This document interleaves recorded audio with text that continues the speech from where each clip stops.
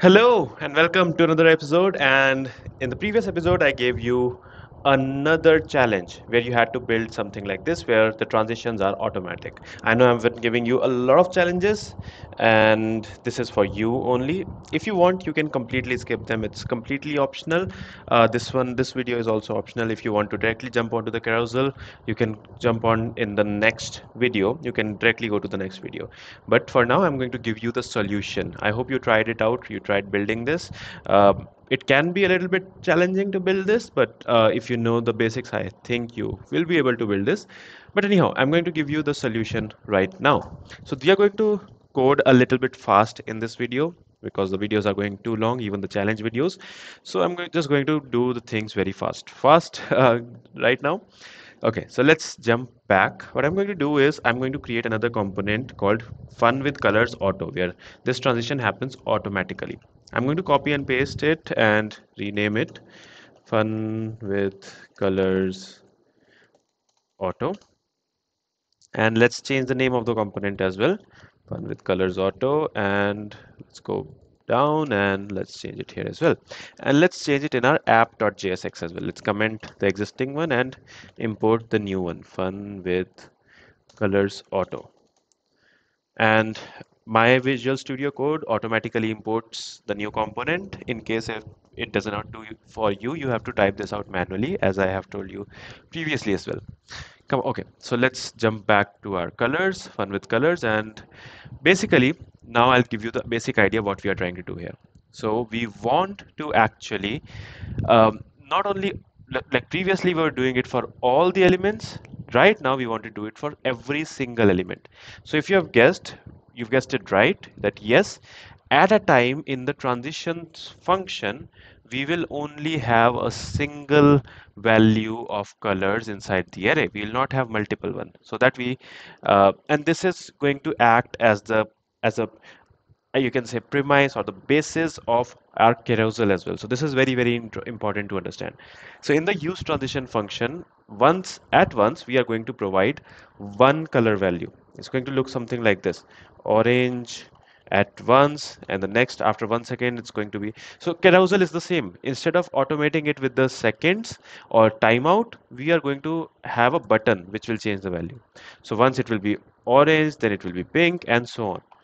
So if you understand this, you have built the carousel as well, which is very easy.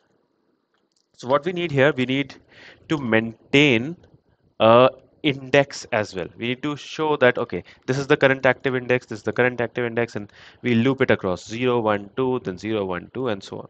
So we need another piece of state, active index, and let's say set active index. Use state. I'm going to define the initial one as 0. And now I'm going to use the useEffect hook that comes from React.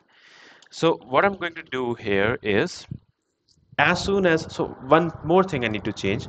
So instead of having all the colors as the initial value, because if I do that, then initially all the colors, orange, pink, and purple, will be listed together. I don't want to do that. So initially, I'm just going to provide an empty array. And with time, I'm going to change it. After every 1 second, or let's say 2 seconds, it's going to change. The value of the colors state is going to change. So what I'm going to do here is in the first use effect block, I'm going to make sure that the dependency array is empty so that the first one runs only at the initial mount. So at the initial mount, what I'm going to do is I'm going to start a interval using the set interval sorry function. I'm going to provide it a clock of, let's say, 2 seconds or 2000 milliseconds. So, and again, we are going to also have a cleanup function. Inside this cleanup function, I'm just going to clear the interval. That's it. Now the main logic goes inside the set interval. So what do we need to do after every 2000 milliseconds or after every 2 seconds? What is it that we need to do? Very simple. We just need to change the active index. We need to change it from 0 to 1 to 2 to again 0 to 1 to 2. And how can we do that? Again, remember, set interval closes a functional closure.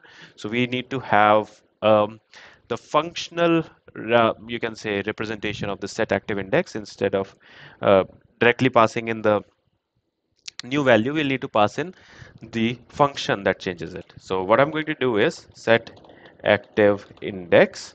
Inside my set active index, I'm going to pass a function which takes previous index, and what it does is I can't just set it previous index plus 1. This will be wrong. Why? Because initially it will be fine, 0, 1, and 2. But what after it? It will go beyond 2, 3, 4, 5, and we don't really have anything after 2. So what I need to do is I need to modulo operation with the colors dot length. So now it will work correctly, 0, 1, 2, 0, 1, 2, and so on. Now, along with setting this active index, we also need to set our colors accordingly. So we'll have to define another use effect block. But in this use effect block, we will have the dependency array as the active index. So basically what we are going to do here is we are going to watch over the active index. So as soon as our active index changes from 0 to 1 to 2 and so on, we are also going to change our colors. Set colors, very simple. Set colors to colors of active index. That's it. And our function is done. And what I'm also going to do is set another timeout. So we need to show a it's actually optional, but how I have kind of designed it in my mind is it shows for 1 second, then it disappears for 1 second, then it shows for 1 second, and then it disappears, and so on. Even if I save here, it will actually work fine, as you see, but I need to actually make it disappear as well. This current bug is happening because of the mouse hover. We'll clean up the code a little bit after a little 1 or 2 minutes. But right now, what I'm going to do is one last change. So here I'm going to define my set in set trans set timeout. Sorry, set timeout. So set interval versus set timeout, you already know the difference. Set interval will run after every 2000 milliseconds, and set timeout will run after only once the given timeout clock period is over. So I'm deliberately setting it exactly half of the first clock. So basically what happens is for 1 second it shows on the screen, and for the next second it disappears, and it uses the next second to show up again, and so on. I hope you're getting the point. So here I'm going to set my colors as an empty array once again. That's it. And one last change, I'm going to make the duration very, very fast, 200 milliseconds, so that it quickly appears and quickly disappears. Or maybe you can change it to 500. That will make it look a little bit better. That's it. So if you see, okay, now we need to do some cleanup as well. So our on mouse enter, on mouse leave was still there, and we need to clean it up. That's it. So now if you see, it appears, it takes 1 second, it takes 200 milliseconds to appear, stays there for let's say 600 millis, no 500 milliseconds. Okay, so it takes 500 milliseconds to appear, stays there for the next 500 milliseconds, then disappears for the next 500 milliseconds, and then we show nothing for the next 500 milliseconds. So it's a calculated kind of a graph that I designed it in my mind. Just up to you, as you can design it as you want. So these were the calculations that I did in my mind quickly to make sure that we are showing all the things correctly. So for the first, let me represent it here. So for the first 500 milliseconds, it transitions in. For the next 500 milliseconds, it just stays there. For the next 500 milliseconds, it transitions out, and for the next 500 milliseconds, it shows nothing. So, and same goes on the loop forever. So this is how I built my. Your logic could be different, completely different, but that is completely fine as long as you were able to do it. So that's it for this video. See you in the next video. In the next video, we are going to start building our carousel, and then we'll be more closer to the final thing that we are building. See you next time. Bye bye.